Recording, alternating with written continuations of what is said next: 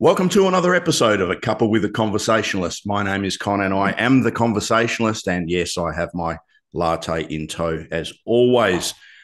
Today, I'm joined by literary royalty. My guest on this episode is Australia's best-selling author and regenerative agriculturalist, Rachael Treasure.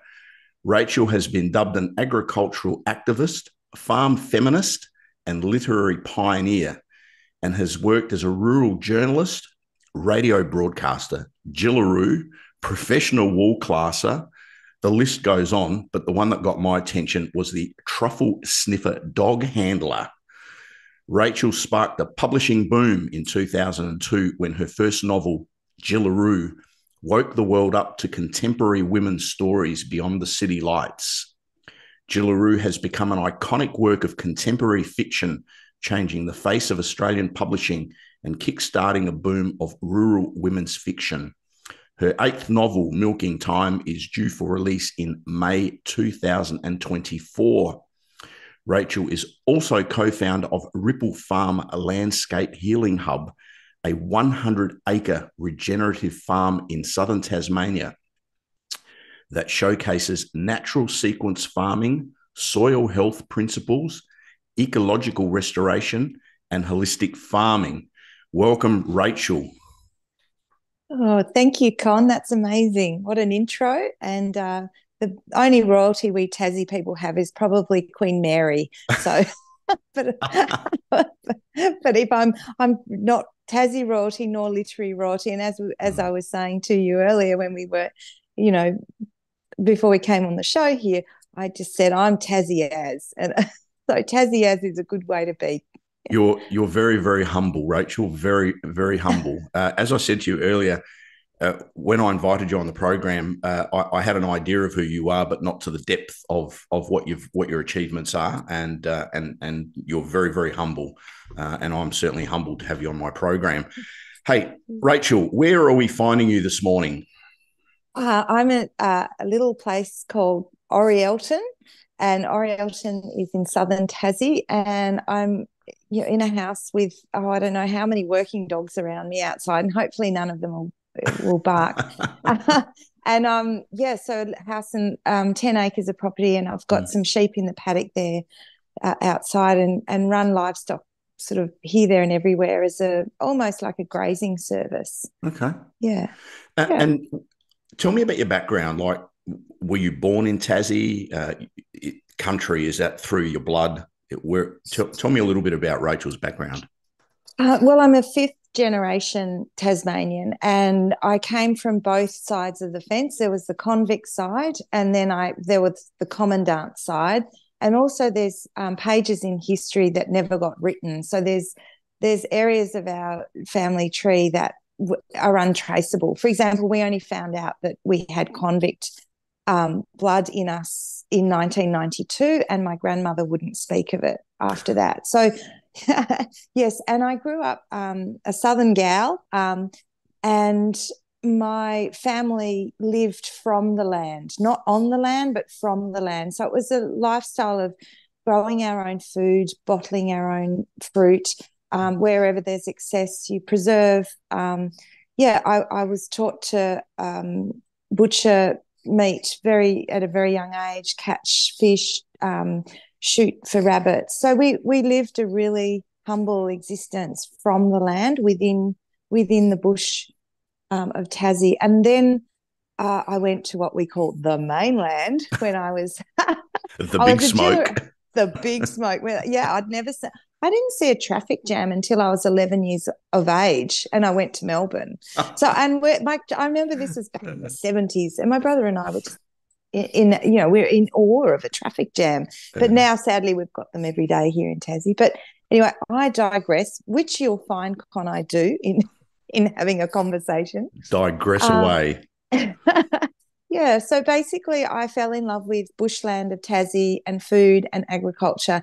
And my granny was Joan Wise. She was a writer in the 1950s and published in the Bulletin magazine with similar stories about that I write about women in landscape. Yeah, so I had that farming background along with Gran's legacy of being a published author. Speaking of Gran, that's something that I'll get into. I'm very, very fascinated by that. As I said in the introduction, you described as, or you've been spoken about as an agricultural activist, a farm feminist, and a literary pioneer. How does that sit with Rachael? Makes me sound like I need a camel and a thing of water to keep me going. Look, it sounds like that's really that makes my, well, it doesn't inflate my ego, but it makes me almost sort of shrink within, because that to be Tasmanian and put your head above the parapet. You don't. The tall poppy syndrome down here is vastly alive and well. But speaking of poppies, that's one of the main crops that we grow down here in Tassie is the opium poppy. We've been doing that since about the 90s, and I just understand that feminism is a word that divides. So what I wanted to do through my books is bring what I call the brotherhood of kind men and the wise women into the space of agriculture, because what we are doing in the farming system is insane, and somebody has to name it up. And to name up what we're doing in our food system that poisons soil, water, air, which is what we've been doing since post-war period in the 40s. Someone has to kind of wake up people who are eating to understand that these systems aren't really improving on the larger platform globally, but there's a grassroots revolution that's happening in the regenerative and holistic and natural sequence farming space that I'm very much a part of. And story is the most perfect vehicle to get that across, because that's why I think it's a pioneering backlist, because not only have I stepped into being a voice for contemporary rural women, it's not all about us in the kitchen baking. It is about us in the paddock imparting wisdom with low stress stock handling and insisting that we have better, kinder ways for animals and for vegetables and fruit. Yeah, so there's layers to that labeling, I guess, that others have given me. But again, given you, but you're worthy of them. I mean, at the end of the day, activism, and we spoke about this briefly, feminism divides, just the connotation behind it. And activism is probably not far behind as well.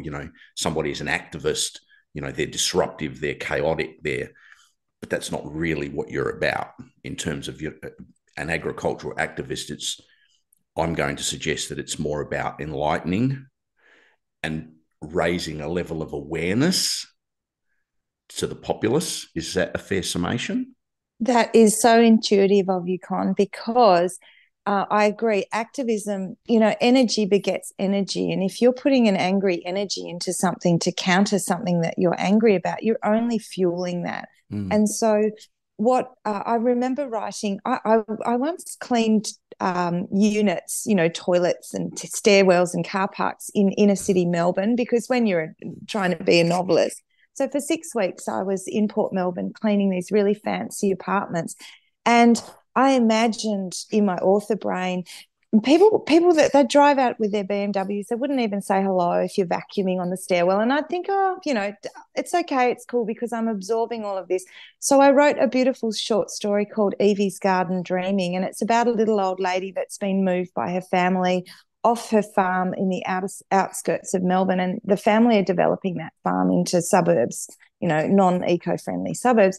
And the grandmother is in the units, and she dreams up what those units could be, where the swimming pool is filled with trout. They've got milking cows on the wasteland. Every single garden space is utilised for food. She brings chooks in, and every resident supplies food scraps for those chooks. And so they share meals around the swimming pool. And it's a showcase. And there's a young gardener there he's an activist. He's, protesting logging. He's protesting offshore gas offshore. He's protesting and active. And Evie, in her wisdom, shows him that he's best to lead forward with light. And so so that young man helps her. He's the gardener at the facility, and he helps her realize this vision in the short story. So I've been, and I wrote that way back in the 90s. So and interestingly, we'll get onto it, my latest novel later, I'm sure, Milking Time. But that's exactly the same sentiment, Con, that activism and disrupting other people's lives is not fruitful. We have to really collaborate, not clash. Yeah, I like that. Collaborate, not clash. I'll write that down because I'll forget. Excuse me. Collaborate, not clash. Speaking of jobs, and we also read that you. I was reading the list and I'm going, you can't make this stuff up. Like you cannot make this stuff up. Professional wool classer, veterinary nurse, stock camp cook, high country cattle drover, truffle sniffer, dog handler. How do we, like, you don't get on Seek and go, truffle sniffer, dog handler wanted. Like, how do these jobs, how did you fall into them? Oh, I didn't fall. I was very deliberate. So I had a very conservative family and they wanted me to go to university. So as soon as the school bell rang, I just knew I wanted to write and work with my horses and dogs. And so I went to a place in the Highlands of Tassie called Ouse, it's Scottish, so it's Ouse, but that we used to have postcards in the local store saying there's more than moose in Ouse, and like it was, but basically there was a pub, so that's more than moose. No, but Ouse was a great spot, and my boss he was one of people might have heard of Pat Pirelli and Monty Roberts. They're horse whisperer people. And my boss was one of the first Pirelli natural horsemanship facilitators. And so I learned stock handling and how to care for land, with land care in mind from a very young age at as a Jillaroo. And I just knew I never wanted a 9-to-5 life ever, because if you're an author, you can't just, I mean, for me, I love to live these experiences, learn about them, study them, and then write them. So I guess the dog handling skills came from, I studied agriculture and saw that it led you down a world of corporate and chemical. And then I studied journalism as well. And journalism took me to the region. So I was able to work part-time as a freelance and then do all these other amazing jobs. And the truffle sniffer dog handler, that was a Tasmanian company that was setting up for the first time. So I was one of the 5 women. We were the first in Australia to ever handle dogs. Wow. And we were trained by a drug squad dog trainer. And I had a Springer Spaniel called Tiny, and we would harvest during wintertime in Tassie, and there's nothing like knowing you're fully alive when it's a frosty morning. You're on hunt for truffles, which you are literally flying to a yacht for Princess Mary when she was a princess. That was what one of our truffles went to Princess Mary on a yacht somewhere. But you'd have your nose jammed in the dirt because people think the dogs find them. It's like seeking treasure. No pun with my name intended. Okay. But you're following this invisible seam of perfume in the soil. So whilst I had my nose jammed in soils, I was going to different properties, and you'd see where that applied chemicals. And then the other truffleries, if you want to say it with a beautiful French accent. French accent. We are not Tasmanian to a truffery. So we're in the truffery. And I was noticing the different dynamics of soil and fungi and nematodes, all the little unseen things. So that job brought me very close to that. And I did that while my baby's a little, to supplement my writing income in the winter. Yeah, it was over about 7 years. Best job in the world. Absolutely fascinating. Absolutely fascinating. You mentioned earlier about your gran being a writer, I'm going to, I hate that word assume, but I'm going to assume that that had a fairly significant impact on you in terms of your wanting to be a writer or encouragement to be a writer. Is that fair? Yeah, absolutely. It's a good assumption, Con. Gran Gran was she was a farmer's wife, but she was out milking cows and just working in the hop fields of the Upper Derwent in Tassie, so picking hops.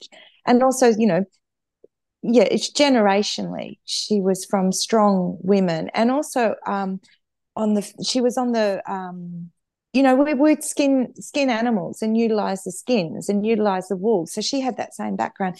But her writing she set off in the 50s, but then had to sort of pull up to kind of raise children, and it re-emerged in the 70s. So I would see her clunking away on an old typewriter. She'd have a whiskey and a ciggy, and then those manuscripts would come back as books. And so I just assumed that, to get published, you wrote a manuscript and you got published.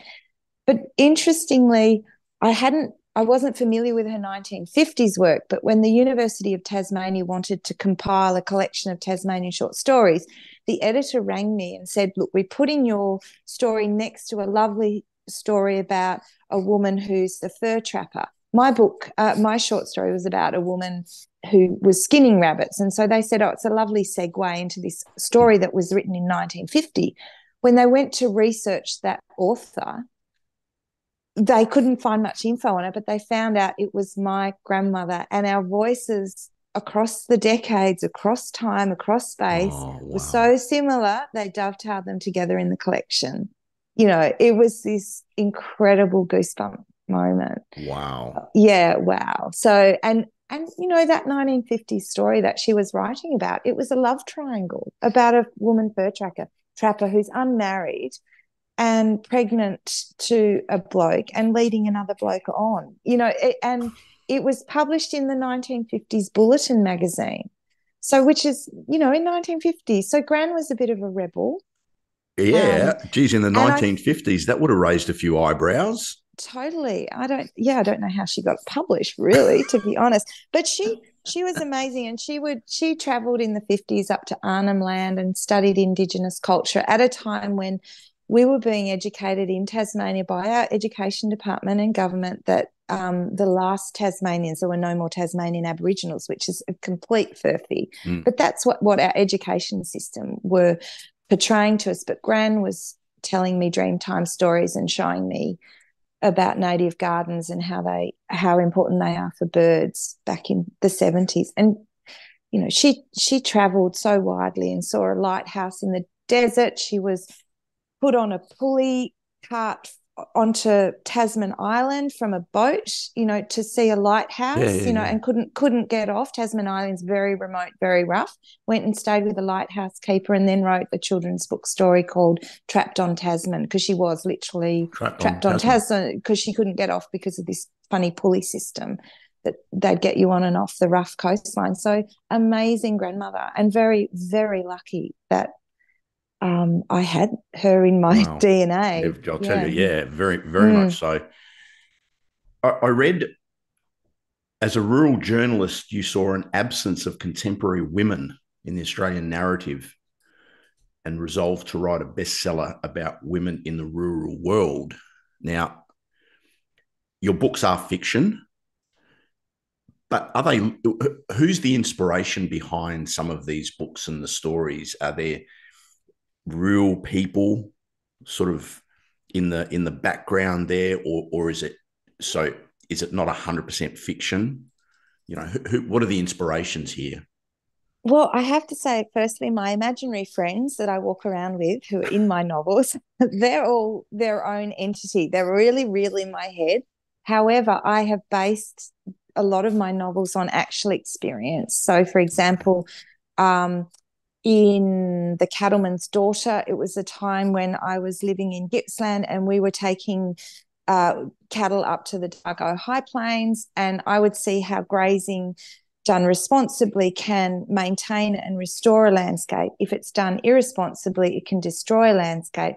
But if you lock it up and leave it under a national parks regime, it decimates a landscape because you end up with a single species invading, like blackberries. And so basically I was witness to that landscape being overtaken by blackberries, which the national parks would counter with sprays. And if you see most parks vehicles, they have spray rigs on the back of them, whereas I knew that grazing can restore landscape because we've changed it forever. We have to get our heads around how we've changed the landscape so much we can't just go back to where we were. So I wrote that in. I also experienced bushfire in that region and the terrifying elements of getting livestock out. I was pregnant with my second child at the time, and we were trying to get our horses out of that region and make sure cattle were safe, and it was terrifying. So I would weave that into my books.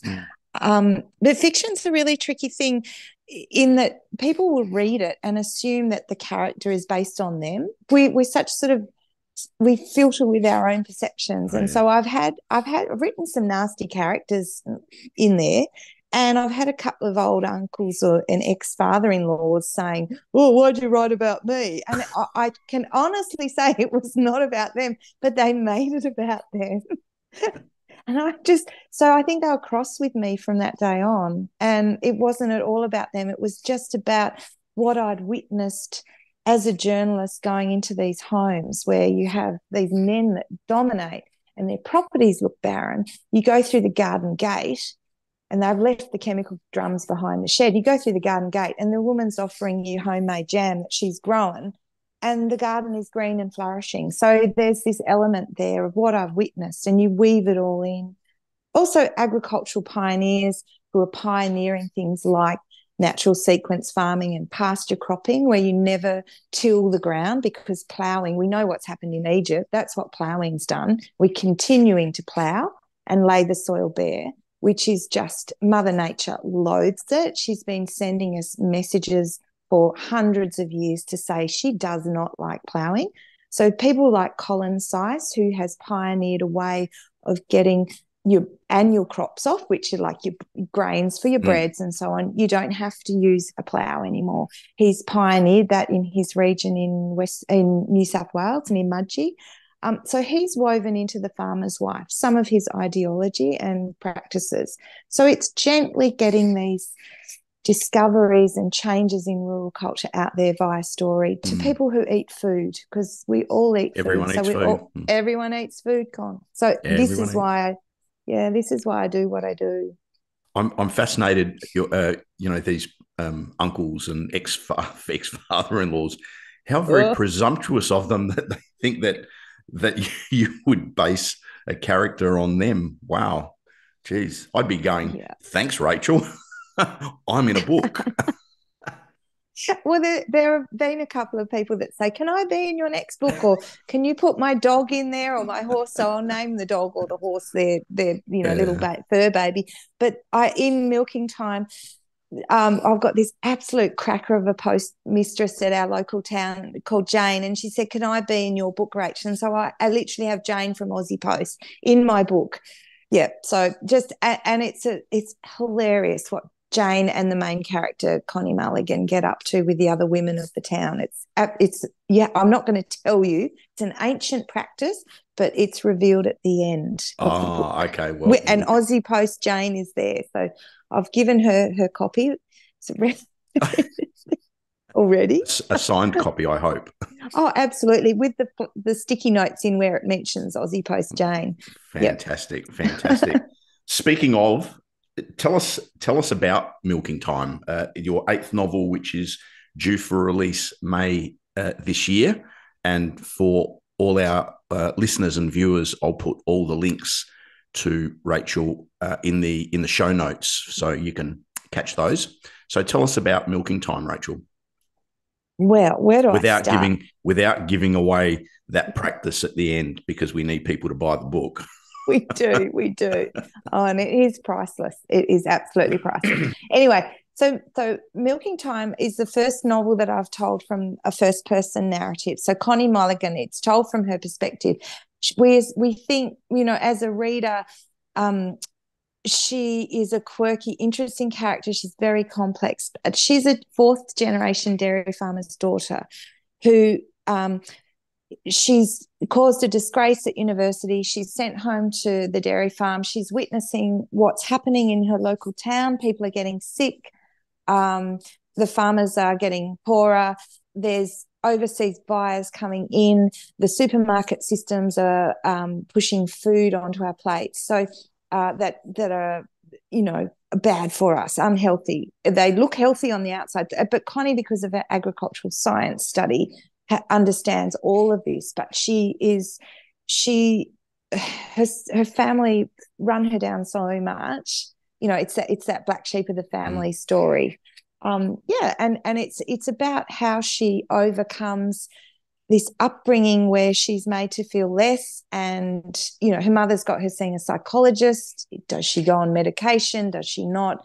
And it's not until some vegans roll into her little hunt and shoot and fish in town, the Happy Chappies, Vernon and Fenton, and they set up a cafe called the Happy Chappy Cafe. And it's not until Connie meets them that she starts to unpack the truth about food systems with those lads and with the locals of the town.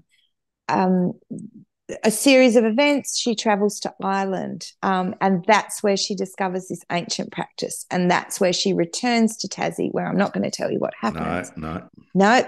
And however, I must say it's weaving in so much of my own experience into this novel, and what I clearly want to say to people who consume food. And it doesn't matter if you're a paleo, omnivore, vegan, vegetarian, carnivore. It does not matter. We have to have a living soil and love, not economics, love at the heart of our food systems. And so that's basically Milking Time in a nutshell.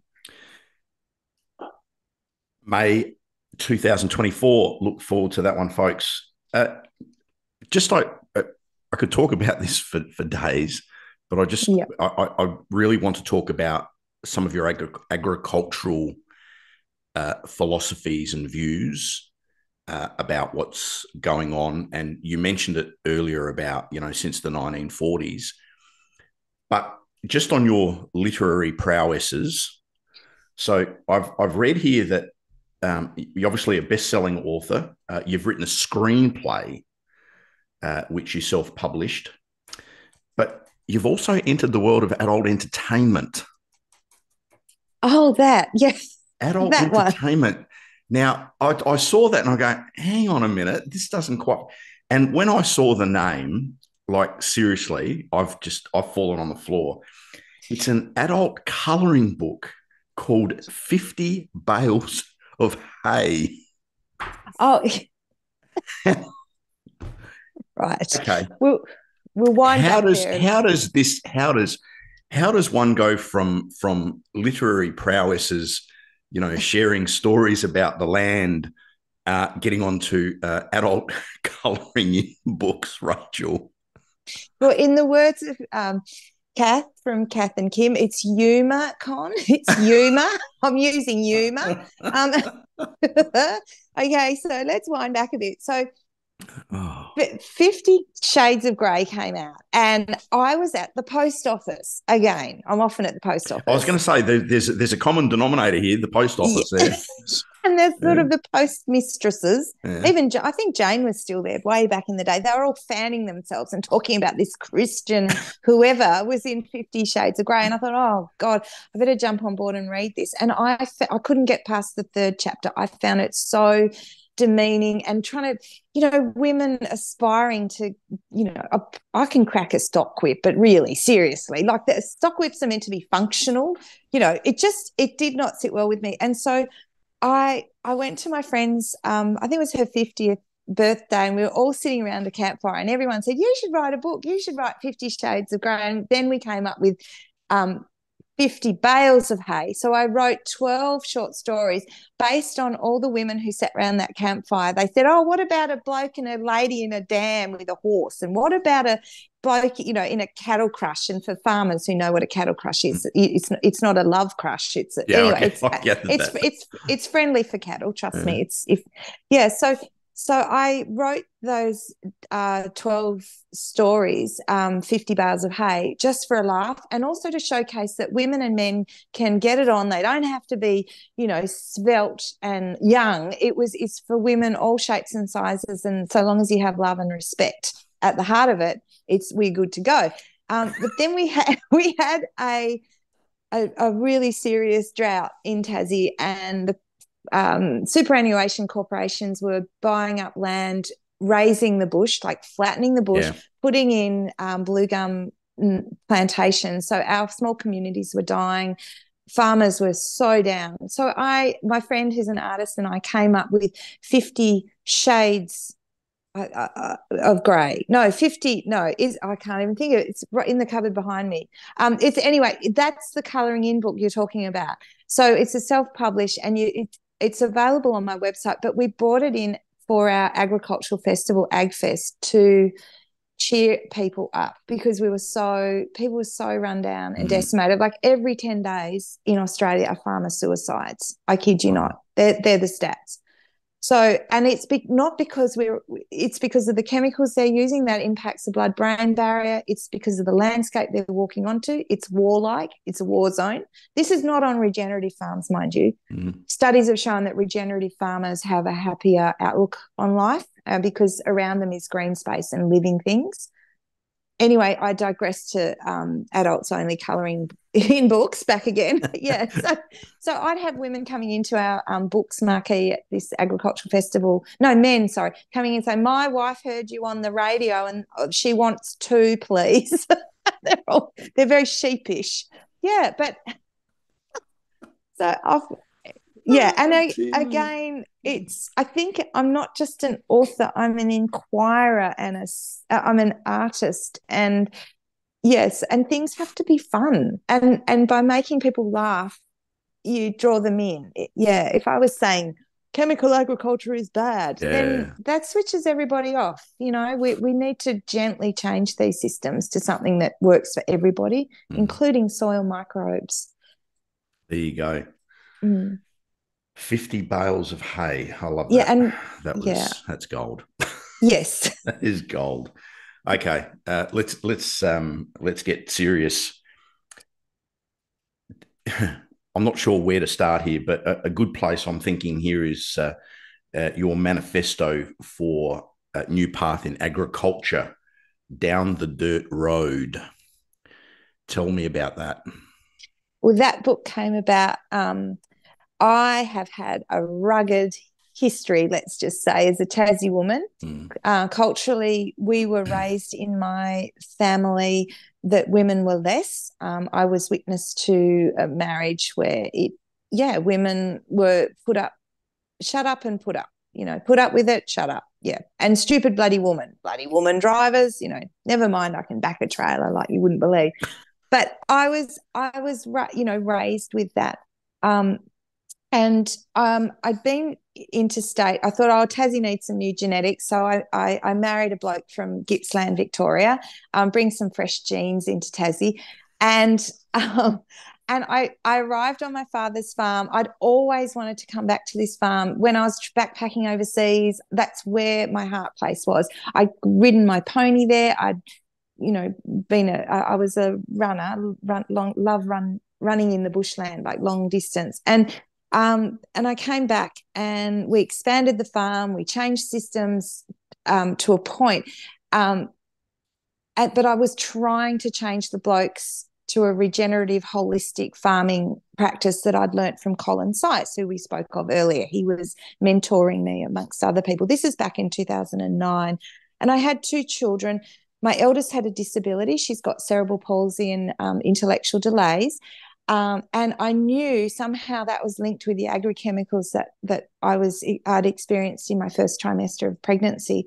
So I was really pushing manure uphill to get changes on the farm. And then, something happened that broke the marriage. And I went to my dad and said, I have to leave, have to leave the marriage. And he said, well, if you're going to leave your husband and you don't sort it out, you can't farm, you're a woman.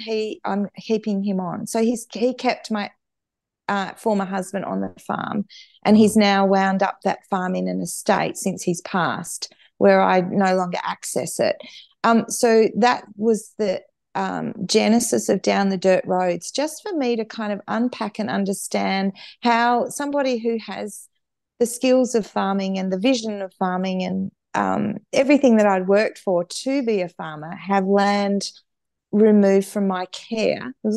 I don't care about the economics of land, but it's my spirit place. Yeah. So basically where I live, I can still see the mountain that I used to ride my pony up and run up, and my ex-husband is still there, still using chemical, still ploughing, and my children go there. So in a way, it's one of those things that it can erode you inside.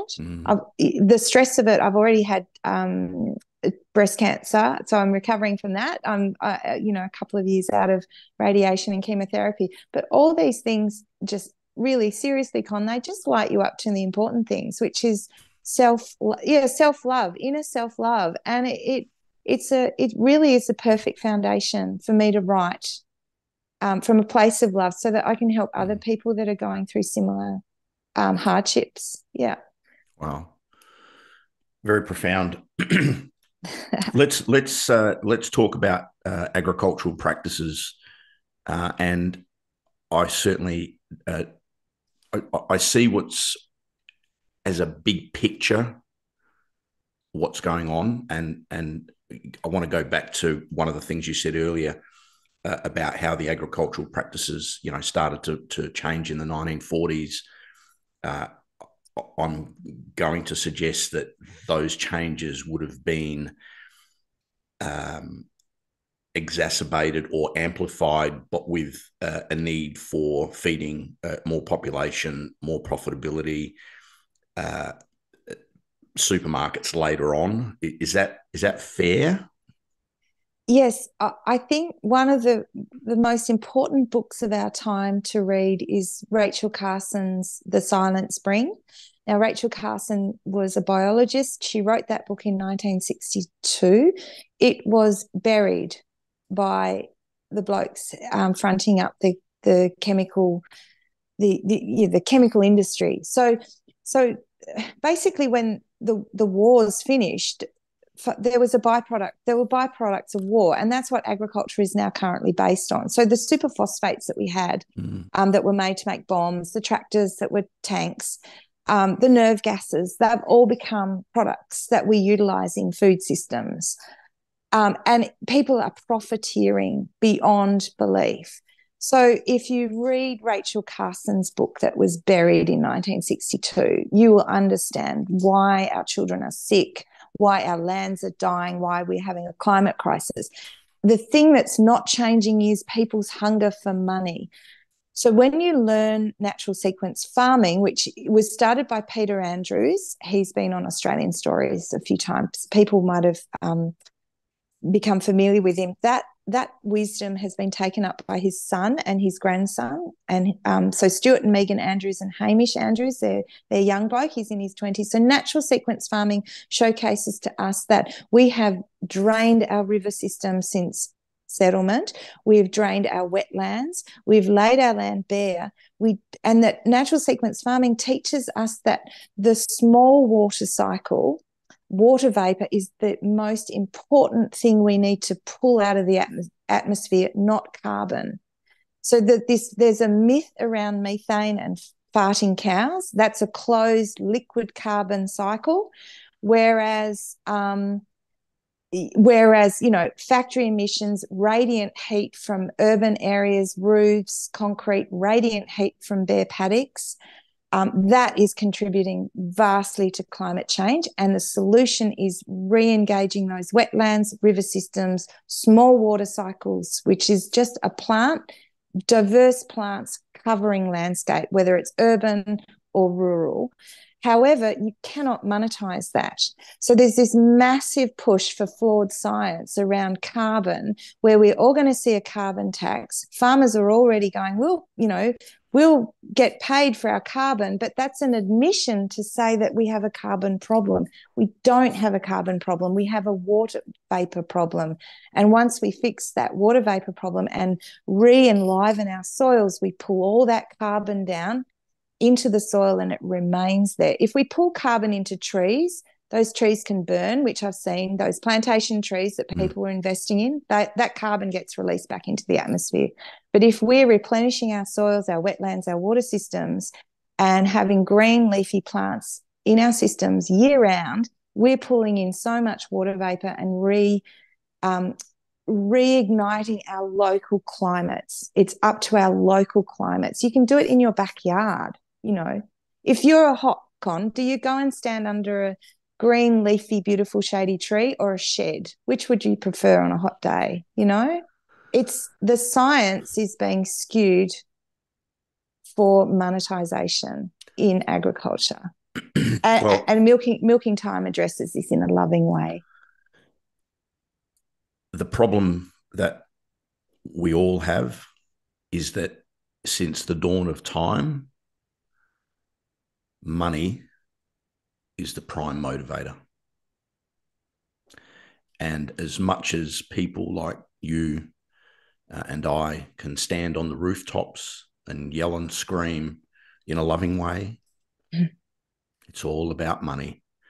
And it's, you know, what you're talking about absolutely makes sense, because I've always been a cynic about this carbon thing. Like, I'm thinking, hang on, a cow passing wind is a problem now, like seriously.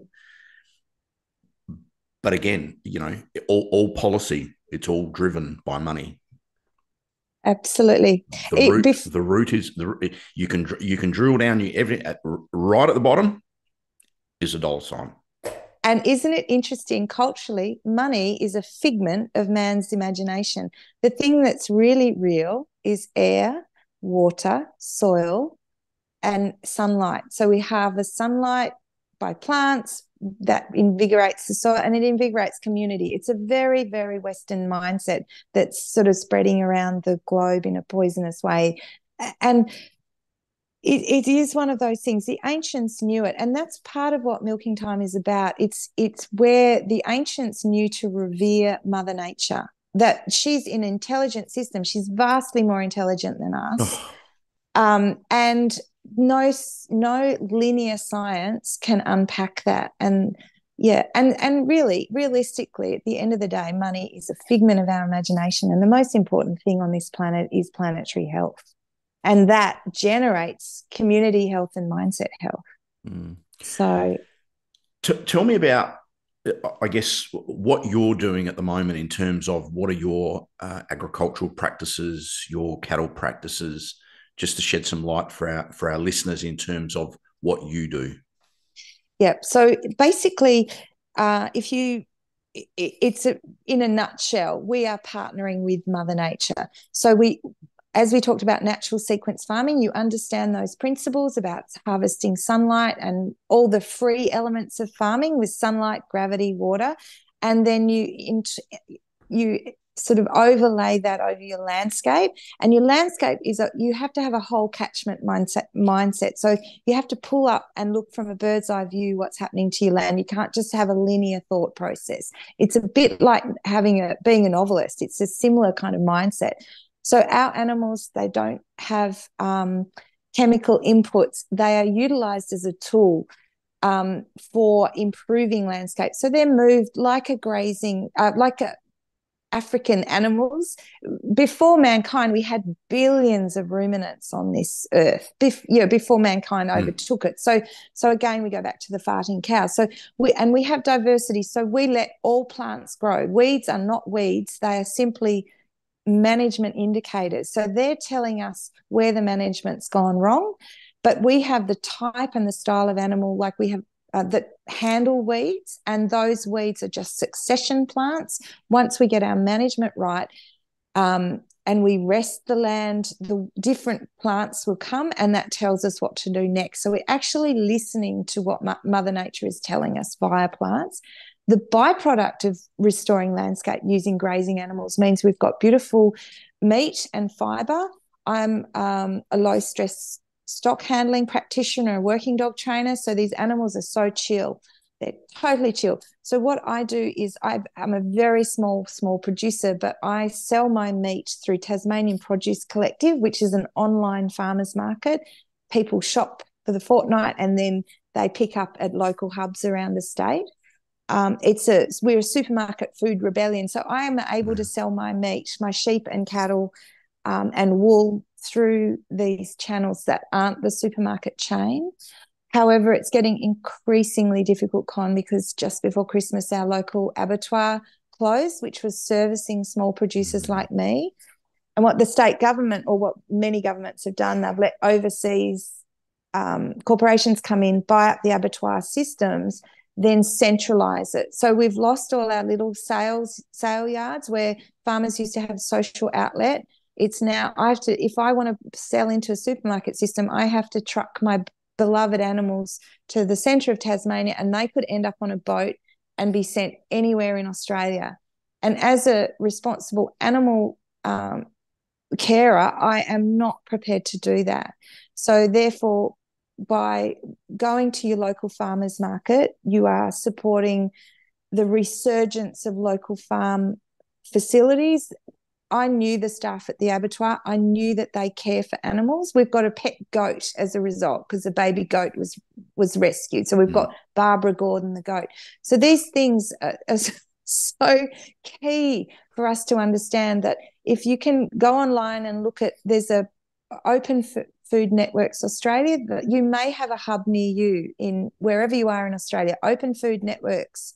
And they're encouraging farmers to sell direct through their organisation. And if you can attend a farmers market and ask questions. If you're at the supermarket, organics doesn't necessarily mean organics. No. It's a scam. It's not come from the living soil. Yet I know one of the major players in our supermarkets, you can choose which one, because there's not many. They're wanting to increase their organic produce by 800%. 800%. But I've seen those organic systems, and if you buy lettuce from that farm, it's still as toxic as the lettuce that you get from a conventionally sprayed lettuce farm that literally have chemical sumps at the bottom of them where the catchment comes in. Yeah, it's beyond belief. It's in milking time in a very loving way. Wow. But I'm witness to it because these farms are neighbouring our farms that we're restoring using natural sequence farming principles and regenerative principles. Call it what you will, but it's basically partnering with Mother Nature and listening to her first and foremost. Organics, for me, and this is Con's soapbox, organics to me now in a supermarket is a label for additional margin. That's all it is. That's all it is. It's all they promote it as organic, right? So therefore we're going to charge you more. But as you said, it's no better than the produce that you buy that is, conventional farming methods. No, yeah, and correct. And it is one of those things where it's labeling, but if you can, it's not from a living soil. So, and Connie Mulligan talks about it a lot. But the thing you can do at home, though, which is really cool, we did this at Ripple Farm Landscape Healing Hub. We have school students come in, and we did a blind carrot taste test. So we had a carrot from a home garden that's been biodynamically grown. We had organic supermarket carrots, and the kids would eat each carrot as a taste test and try and guess. And number one carrot, always the sweetest, always the most popular, was the one grown in the living soil. So your taste buds will tell you. However, the rubbish that the chemists know exactly how much sugar, fat, and salt to put in food to get us addicted, that changes our microbiome in our gut. Our microbiome in our gut is actually nature. And as we said, nature's intelligent. That biome signals your brain to make those food choices again. So you get literally in this addictive food loop where your gut biome is saying, buy more of the crap, buy more of the crap. And so you really need to pull back and be totally aware what what's in your baby food. They're grooming babies to keep you in this sugar, fat, salt loop. I sound like a conspiracy theorist, but No, I've done the science on this, and my colleagues are scientists in this movement. Rachel, I absolutely concur with what you're saying. And personal example, my partner lives across the road from her parents, and her dad's European background, and they grow everything from tomatoes to lettuce to cucumbers to he's got the most magnificent grapes. But when his tomatoes are ripe, you could put one of his tomatoes and then a tomato from the supermarket, and a person with no taste buds and blind would tell the difference. Yeah.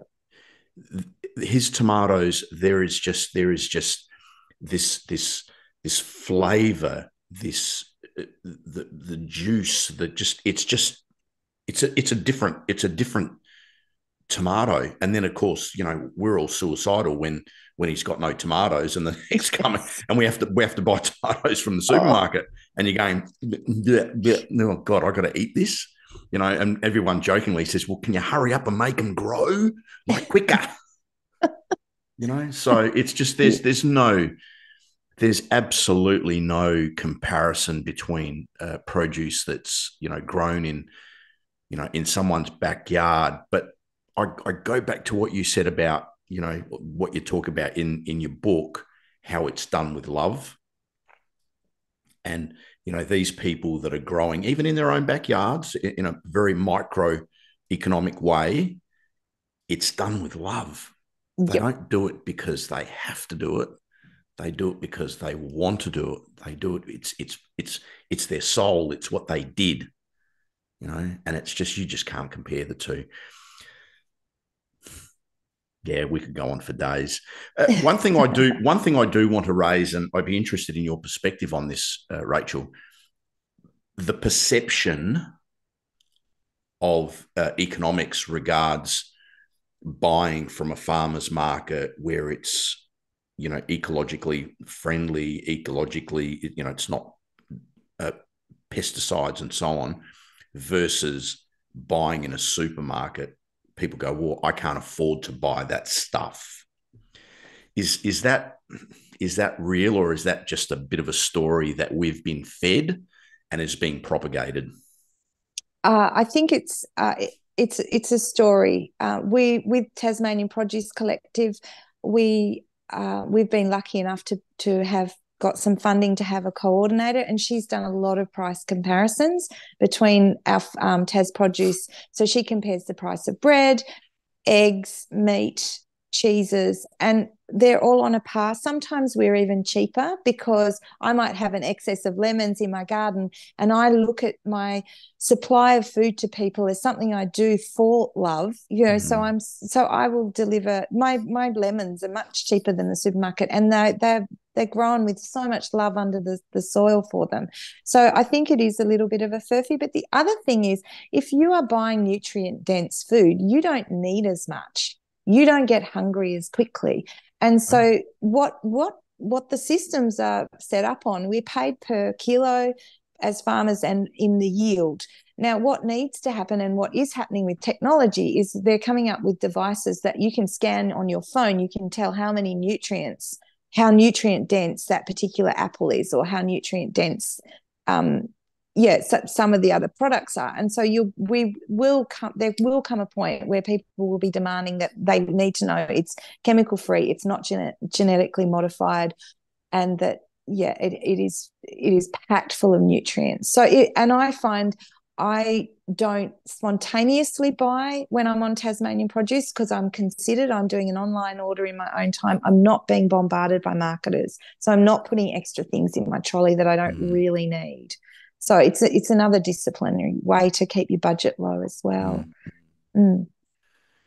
Rachel, it's been an absolute pleasure chatting with you. As I said at the beginning, I knew who you were, but I didn't know who you were, if that makes sense. And Thanks. it's been an absolute honour speaking to, and I don't say this lightly, literally literary royalty, and Australian. I just want to digress for a moment. Does the name Chettle ring a bell? Does no? One of my No. best mates is a Tasmanian. And Wayne, if you're listening to this, a big shout out to Wayne and his beautiful wife, Marie. Wayne's brother in the early 70s, David Chettle, was ranked number 2 marathon runner in the world. Wow. I reckon they're from somewhere near Devonport, but I stand to be corrected. But anyway, I digress. I thought if the name rang a bell, it would be quite interesting. Normally, you'd say, "Oh yeah, he's my cousin." Yeah. but we have this interesting he's a northerner, I'm a southerner. We're very parochial here. I gathered that. Rachel, again, it's been an absolute a privilege, and it's been so much fun. I thank you for your time coming onto the program, and I'm sure everybody will be highly entertained and, more importantly, informed and better for having listened to this program. Ladies and gentlemen, my name is Con. I am the Conversationalist, and until next time, bye for now.